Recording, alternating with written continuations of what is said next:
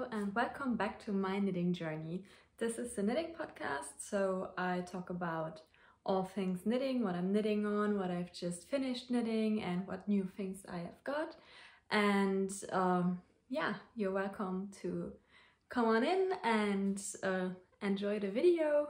I'm Vanessa. I'm currently in Luxembourg. I am sometimes in Berlin where I study and sometimes in Luxembourg where I'm from. And right now I'm in Luxembourg, as I told you last episode.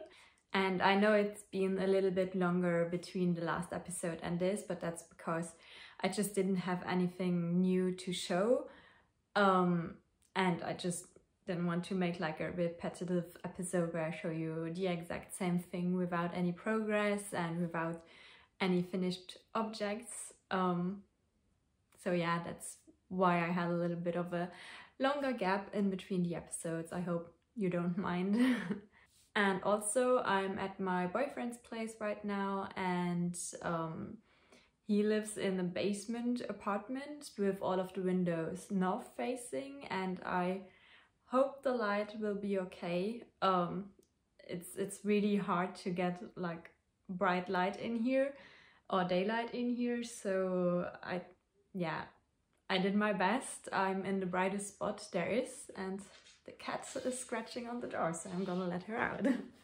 Okay, so yeah, he has two cats and they were in here with me, and because they always sleep on this bed, and one of them just want to get out. So as always, I am going to start with my finished objects. I only have one today and a small one, but I have something done. And then I'm gonna show you what I'm working on right now. And then I'm gonna show you some new things I have acquired since last time. So the first finished object I have got is this tank top. It is based on Jessie Maid's outline tank. However, I knitted this before in the same yarn, and I did do the open ridge edges with the dropped stitches, and somehow suddenly instead of having one line open, I had like 3 lines open in one spot, and I had to rip back the whole thing. And then I decided to re-knit it with the same like measurements, but without the edges, so without the dropped stitches. I added in this ripped detail on the underarms, like on the sides, to give it some kind of interest, and I made it in this striped teal and white pink speckled yarn. Well, this I'm going to insert some videos again of me wearing it. I don't quite like the fit of it when I wear it just as a tank top. I think it looks kind of strange. I know that I didn't use the right yarn for this. I knew this starting it, because I did use some merino superwash, and the pattern is made from more plant fiber based yarn, and I knew that it's probably going to drape differently than the pattern is supposed to, but it was all of the yarn that I had at that point, so I just used it, and I still think it turned out quite nice. I like that it has this striped effect, and while I don't like it so much when wearing it as a tank top, I think it does look quite nice when I wear it more like a vest, so on top of something else. For example, when I wear it on top of a turtleneck or a shirt, I think it looks a lot better that way. And I'm also going to insert a video of me wearing it in that way. So I'm still gonna get some use out of this.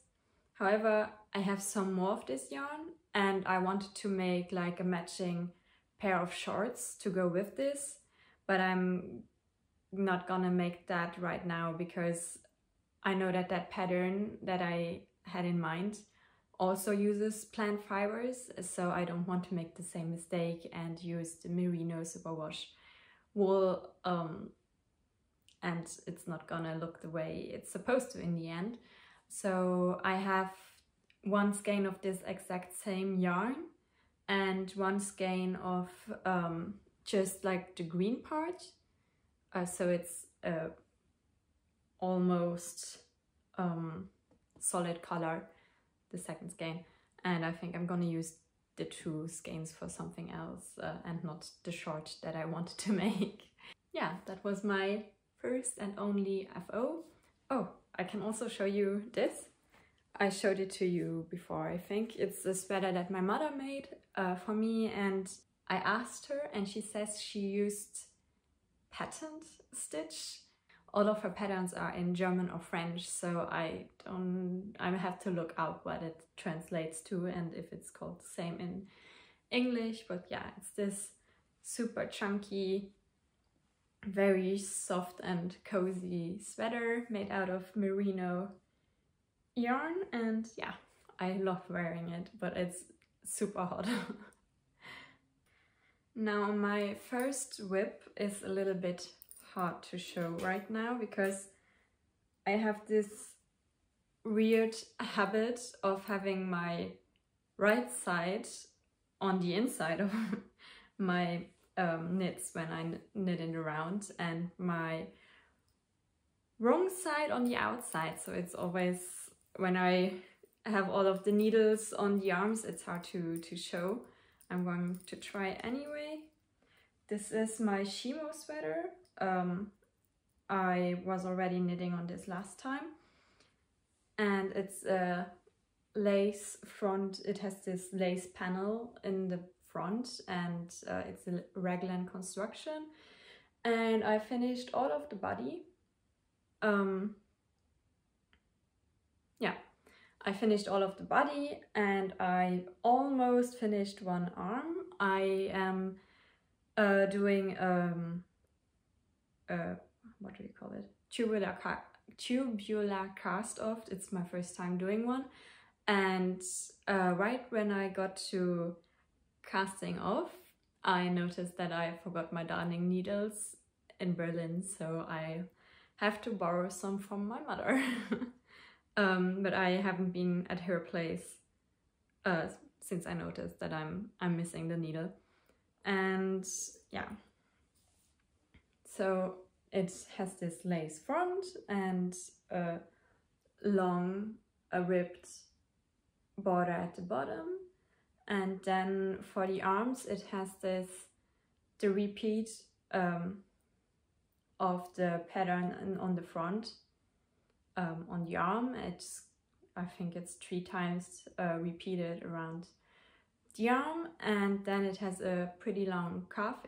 I think it gives also the option to have like a 3/4 length sweater instead of a full length sweater, and I made a full length just because I usually don't wear any quarter length sweaters. And I'm not only learning how to do lace and a tubular cast off with this sweater, but I'm also learning how to do twisted purl stitches. So I've learned quite a lot with this sweater. And last time I was a bit frustrated because the cat is at the door again. So I'm gonna let her in again. I hope this is not going to continue all of the time. What was I saying? Oh yeah, I was a little bit frustrated with this sweater last time because I noticed that I was doing all of my knit to purl yarn overs wrong on the lace panel, and I didn't notice that until like the 4th repeat. And yeah, a lot of people said in the comments to just keep going on the way I have done them until that point. So as to have the pattern the same all of the way, but I decided to still do like the right pattern on the bottom and do the yarn overs how they are supposed to be done, just because I wanted to learn it and because I just wanted to have it right at least once in the sweater, and it still isn't very noticeable. When I tried the body on, you didn't really see a big difference between like the top few repeats and the bottom ones. This should be finished next time. Oh, and it's done in Knitting for Olive merino yarn and Knitting for Olive soft silk mohair. The merino, I always have all of the like details about the yarns and the patterns in the description down below. So if you're curious what color I used, what yarn I used, if I don't say it in the video, it's always in the description. Next up is the Celtic Myths shawl that I'm knitting for my mother. I showed it to you last time, I think, but then I only had like this part or something.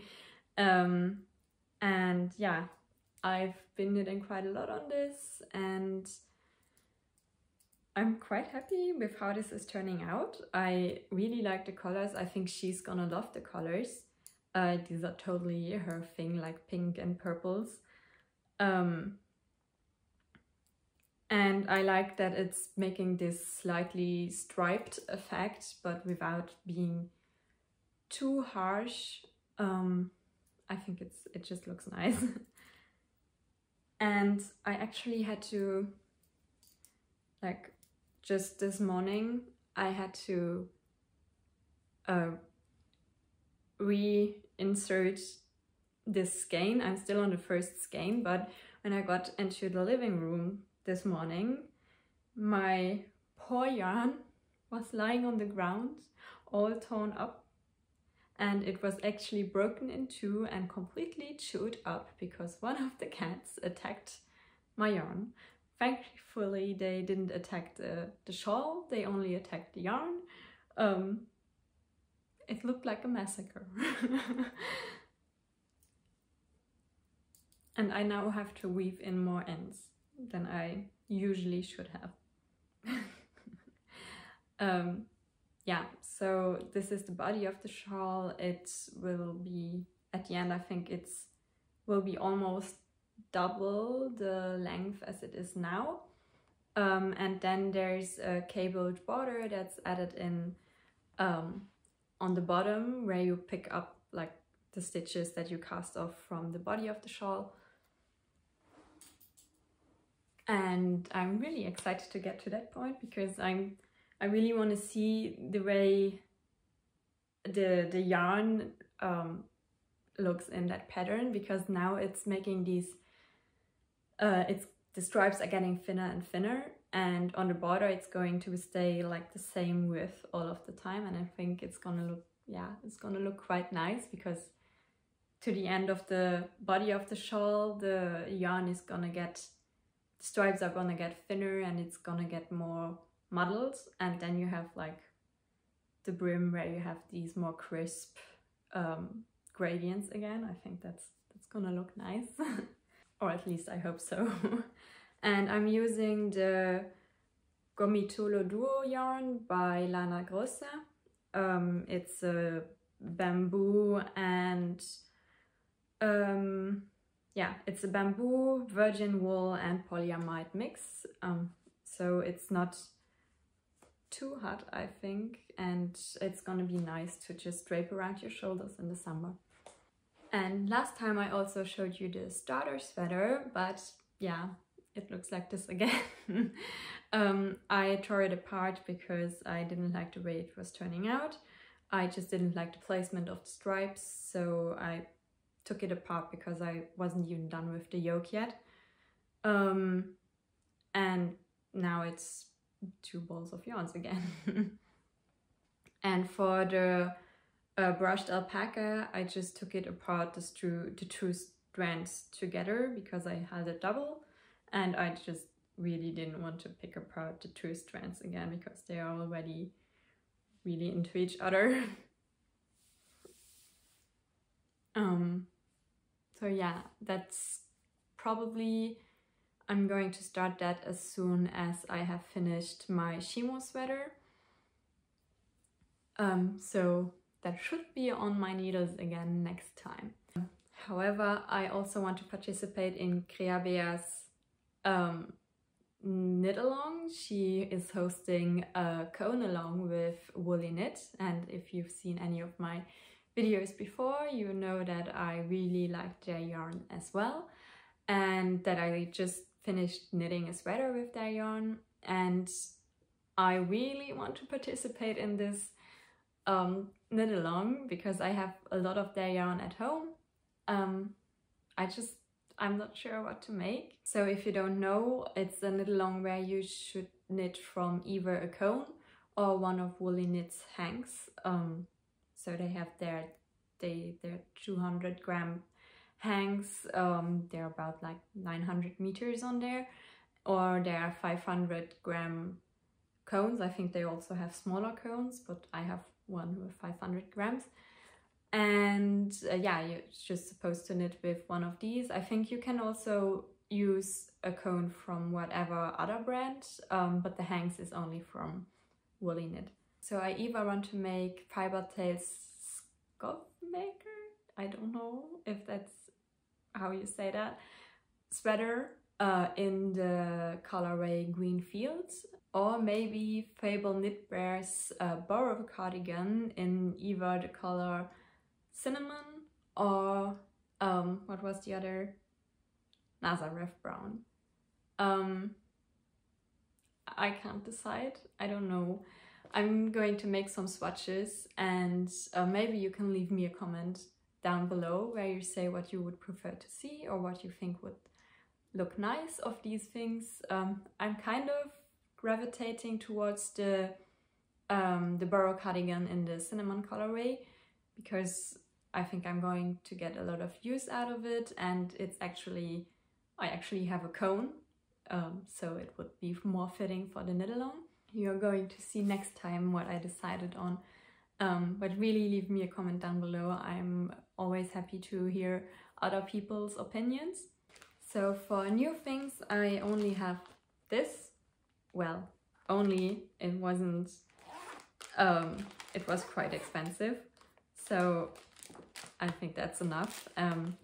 If you've seen any of my other videos, you know that I am trying not to buy any more yarn right now, because I'm saving up to do like a Berlin yarn store tour when I'm finished with university, and I also am probably going to travel through Denmark in the summer when COVID is a bit calmer, and there I want to go to some factory stores and splurge on some yarn. But for that I have to save up, so I don't want to make any impulse buys if I still have some stuff in my stash. Yeah, I'm just saving up. But one thing I bought is this needle set. It's from Prem. It's compatible with Knit Pro, and it's ranges from 4mm to 10mm, and it's in this dark wood. I really like this dark wood. I think it's super pretty, and it also came with some cables and stoppers, and yeah, in different lengths.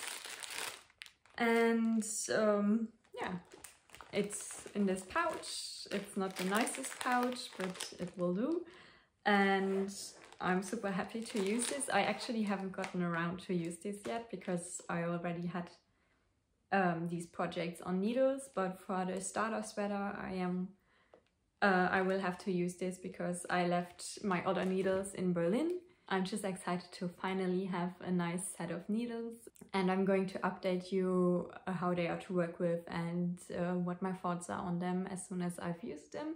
Yeah, so for next episode I think I should be in Luxembourg. I don't think I will be back yet because I really have quite a lot of things I have to take care of here, like doctor's appointments and other things.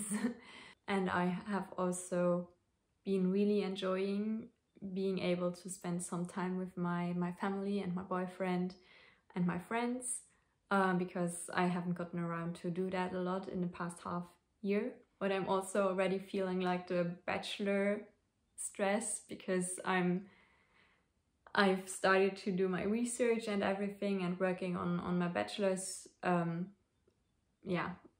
my bachelor project, and it's a lot of work and it's kind of weighing hard on my shoulders right now, and I hope I can manage to find some time off during that time to relax and to knit a little, because it's something that's very meditative to me and it calms me down a lot. Yeah, and as you can see, I reached my goal of only having 2 knits at a time. However, shame on me, I left my scarf in Berlin. I didn't bring it and I didn't finish it. So as soon as I'm in Berlin, I'm gonna pick it up again and I'm gonna continue knitting it, because I don't want it to become something that I never finish. Yeah, but maybe some of you noticed that I didn't have it with me today. Yeah, you can shame me down in the comments. And I hope I will get a little bit more knitting done in the next 2 weeks. So I have a little bit more to show in the next episode, and also some new things that you haven't seen before. Yeah, I hope you enjoyed watching this. And this is my Instagram handle if you want to see a little bit more of me. You can also follow me or hit the bell so you are notified next time that I upload an episode. And yeah, I just hope you enjoyed it, and I'm always happy to see people comment and that people actually watch this. See you next time and happy knitting. Bye! Oh, and as a little bonus, I thought if she already interrupted us so rudely, I should at least show you this little monster. Oh, come here.